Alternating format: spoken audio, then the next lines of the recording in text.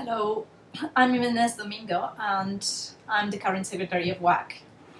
When I joined WAC in 2003, I was a PhD student and I have an interest in expanding my international networks because it was important for me to get a proper job.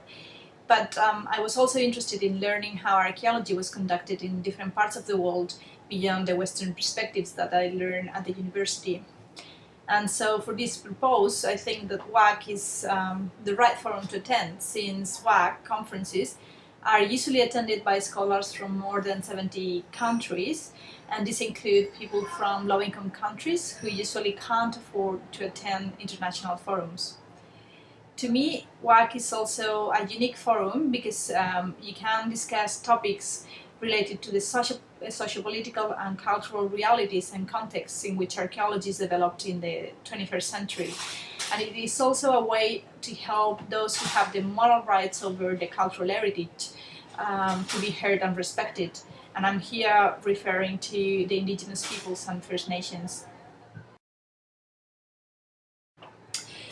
Personally, WAC has been also very helpful to me.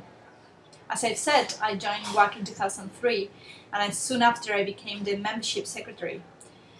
That position meant a lot of voluntary work, but also gave me the opportunity to start an extensive network of international connections to work together and learn with an international group of scholars with quite diverse backgrounds, diverse socio-political agendas and contexts, and different cultural realities.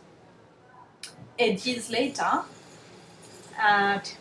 which is like 3 years ago, and in part thanks to the experience acquired at the executive of WAC and the international networks developed through WAC, I've been able to achieve a position as a full professor at the age of 35, which is quite uncommon in my country.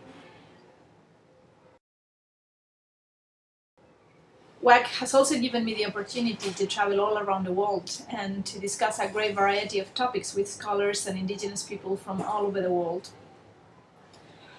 And WAC has also given me the opportunity to get a world perspective of the inequalities and ethical issues related with the development of archaeological activities in the world.